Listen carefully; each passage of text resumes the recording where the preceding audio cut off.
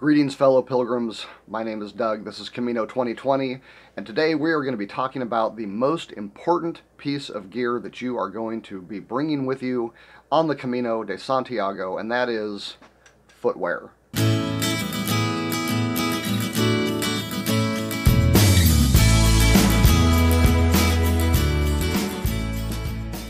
The Camino de Santiago is basically one big walk, and because you walk with your feet, how you treat your feet is going to be extremely important to the success of your Camino. One of the biggest considerations when it comes to taking care of your feet is what you're going to wear as you're on your walk. There are two primary debates that seem to be going around about the best footwear you can bring on the Camino. Now, the first of the big debates about footwear has to do with boots versus shoes. Now, it might seem that something like the Camino would just beg for hiking boots. It's a big, long walk, and there is quite a bit of hiking along the way.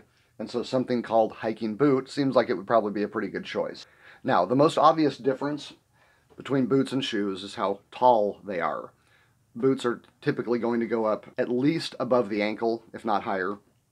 And what this does in a hiking boot is it gives your ankle extra support. As this wraps around your leg, if you're walking on an uneven surface and you go sideways, the boot's material can actually help your ankle from rolling over and possibly getting sprained or strained. Are those two different things? Or broken? The other thing about most hiking boots is that they are made of very robust materials, combining to basically protect your foot and give it some good purchase for climbing through rocks, dirt, other elements that could potentially cause injury. The downside of the boot is that because it is wrapping around your ankle, it is basically sealing off your entire foot area for heat retention. And so all the heat that your foot generates is going to probably stay inside this boot. It can't get out the top as easy because this thing is sealed onto your leg or around your ankle, and it's not going to escape through the material very well because you've got, again, very dense materials that the boot is made of. Because the materials are heavier and because there's more of it around that ankle, the boot is going to weigh more than a shoe, and it's going to be a lot hotter. And when it comes to walking, heat is not just an issue of comfort, it's an issue of potential injury, because when your feet get hot, they sweat. And when there is moisture on the skin, it becomes rougher, it becomes more tacky, it becomes easier to abrade, and you start getting blisters. So, one of the trade-offs that you've got to think of right away is that if you're going to be walking the Camino, what's more likely?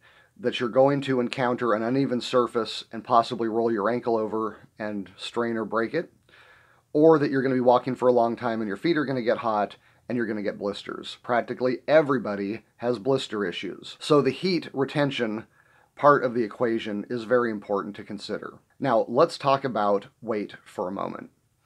If you've done more than 60 or 70 seconds worth of research on shoe choices for the Camino, you have probably run across the rule of thumb that says that for every pound you put extra on your feet, it's like adding 5 pounds to your back. In other words, the idea is that slightly heavier shoes make a big difference in your overall kit. Now, I'm not Professor Science or anything, but if I'm standing here comfortably like this, my shoes could weigh 500 pounds, and it wouldn't feel any different, because all the weight is under me.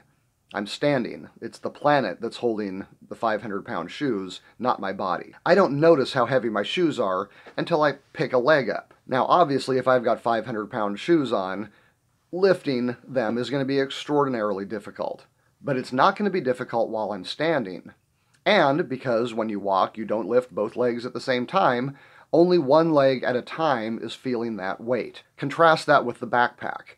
If I've got a 500-pound backpack on, it's going to be crushing me right now where I'm standing because the planet's not holding it, I am. And so that 500-pound backpack is going to be weighing me down even if I'm not walking at all.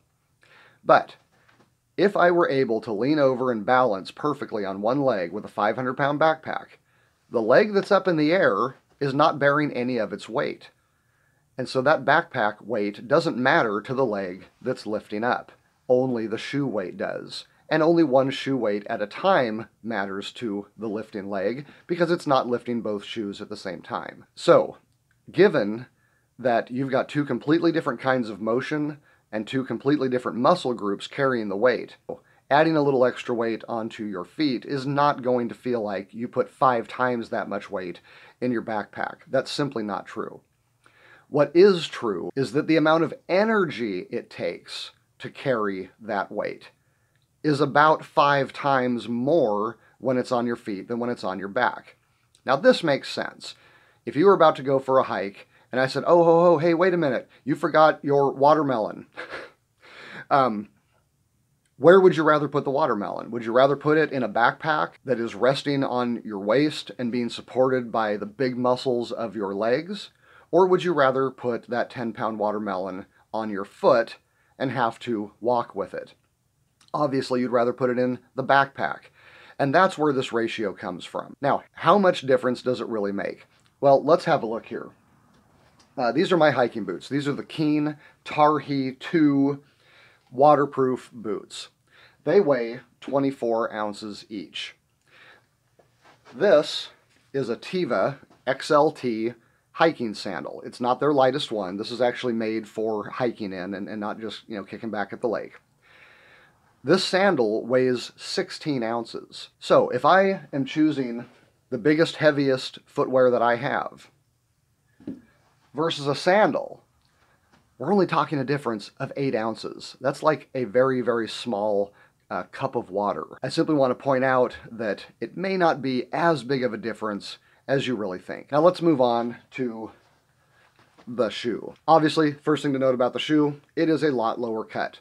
This shoe is not going to help you if you roll off of an uneven surface. In addition, shoes are usually made with much thinner material, and what that means is that they are not going to help you out as much if you are kicking through brush or stubbing your toe up against a rock. You're probably going to feel that. Why would you wear a shoe? Well, the advantages are it's a lot lighter. Okay, so for example, now this is a special shoe made for trail running. This is the Ultra Lone Peak, which I will talk about more later. These shoes weigh 12 ounces. These shoes weigh less than these sandals. So when it comes to going lightweight, if that is an important consideration for you, shoes are a good idea. The other big deal, and I think this is probably the biggest, is that because of the lighter weight material that the shoes have, and because they're not going up your leg and sealing around your calf in order to protect your ankle, the shoes are going to be a lot cooler when you're walking.